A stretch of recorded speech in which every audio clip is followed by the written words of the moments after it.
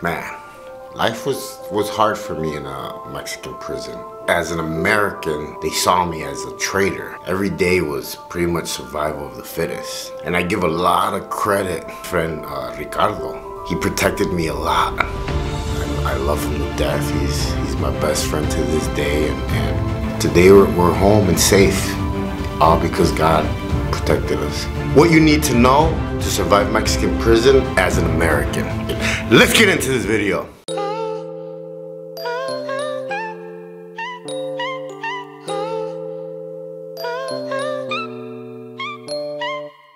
Cartel got me working for the big faces. Federale got my car full of brick cases. Hit the pen with a grin, there ain't no faking. I was picked to my back for my shoelaces. Got out, should've seen the look on they faces. All jealous cause your boy stacking hella paper. Set up by the crew, they done put a banger in the trunk of my car and left me to hang there. No thing, then attorney went and beat the case.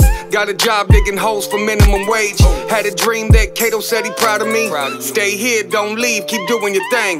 Quit the drugs, but you know I went back to selling, 6-time failing. I went back to prison, got my head right, got my bread right. Push these weights like a kilo in a tailpipe. Trying to do right, I got a mission. Trying to give back to my boys in the prison. The old me's gone, I ain't never.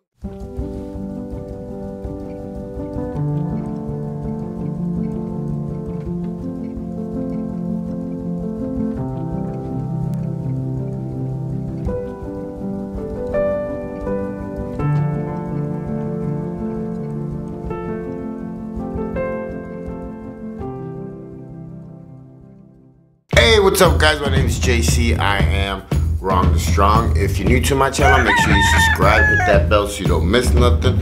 If you're part of my team, mi familia, mi raza, you already know what time it is. Súbanse a la suburban, because we're about to go see Jesus. What's up guys? Welcome to another episode of Wrong and Strong. You know what time it is. It is all in His name, all in His glory. Thank you, Jesus, for what you did on the cross for me. Thank you. Because of Him, I have a new heart today. Yes. I wanted to release a couple of videos as we get closer to the show that's going to be airing on the National Geographic channel, Locked Up Abroad. Just telling the story of my time in the Mexican prison. Pretty much what you need to know to survive as an American if you land in a Mexican prison. Pray that you don't, but if you were like me, a hard-headed kid, yeah. Mexican prisons are overcrowded, 90% overcrowded. 46% of prisoners share their cell with at least 5 inmates. 13% with more than 15 inmates. And that pretty much means that the less money you have, the more crowded your space is gonna be, yes. The lack of food, water, hygiene, and healthcare, you need money to survive. Or you better be good at building, hustling, washing. There'll be a lot of things that you can hustle, but money is really big. You know, just like in most countries, if you try to escape, you get more time added onto your sentence. Not in Mexico. The law in Mexico says that people have a right to attempt or escape from prison. The law notes that all citizens have a desire to be free, so people cannot be punished for attempting to escape from jail. That being said, can the guards kill you if you are attempting to escape? Because by law, you can try to escape, right? Yes, they can. The rules permit the officer to use deadly force to prevent the escape, and it's justified as self-defense and defense of the people not in prison. Laws are different. It's a different country, different laws. There is no life sentence like there is here in the US and Mexico. And what I mean about that is that in Mexican Supreme Court, it states that all inmates sentenced to life or longer terms, such as, let's just say 300 years, must become eligible for parole after 50 years. So eventually you'll get out. And I get this one all the time. As an American, if I commit a crime in Mexico, will that be on my record in the US? Yes. I was charged with international drug smuggling. Yes, Mexico, US, Canada, and about, I want to say about 100, last time I checked, 191 countries currently share criminal data. It's when that law came in, Interpol, the International Criminal Police Organization, big word. If you are arrested in Mexico and you're an American, ask the authorities to notify the US Embassy immediately, fast, pronto. When an American is arrested in Mexico, it can be very difficult to understand how the courts work. It's just a different world. Language, customs, the legal system is not the same. The US Embassy is obligated to provide help. Attorneys that speak English contact your family, even visit you. They bring you books to read, vitamins. They are there to help you. So I was talking about earlier, the Locked Up Abroad show is going to be airing October 5th at 7 p.m.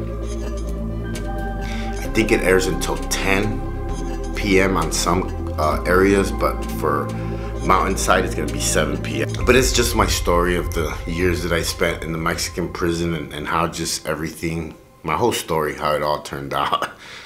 I made a lot of bad choices, a lot of mistakes, and it cost me a lot of time. You know, there's many reasons why inmates find God while in prison, because I get asked a lot, well, they're like, you have it backwards, JC. You found God out here. Why didn't you find him in prison? To tell you the truth, it really doesn't matter, in or out. Yes, a lot of prisoners find him inside, look for him. But most things are easy, if we're gonna be real, most things are easy to do without test. It's easy to follow laws and guidelines when they're set in stone and you really don't have a choice. The real test, I always say, is when you walk into the world with all the sin and all the temptation. That's where the real test is at. Yes, I found him out here with all the tests, but to tell you the truth, I did not find him. He found me. He was always right there next to me. It's time to change, man. One of the biggest reasons why I share my testimony, my story, is for guys like me. Honestly, I was hopeless. I thought that my life was gonna be chaos. I thought that it was normal to be in and out of prison. I thought it was normal to be addicted to drugs. I thought it was normal to be addicted to women, sex, porno. Even the way that I spoke. Today I see this new creation that God is working in me and through me, and sometimes I'm taken back. I can't even explain it. And I don't try. I really don't. I really don't try. People try to ask me to explain it to them. But you can't explain something that's so far from this little mind to comprehend.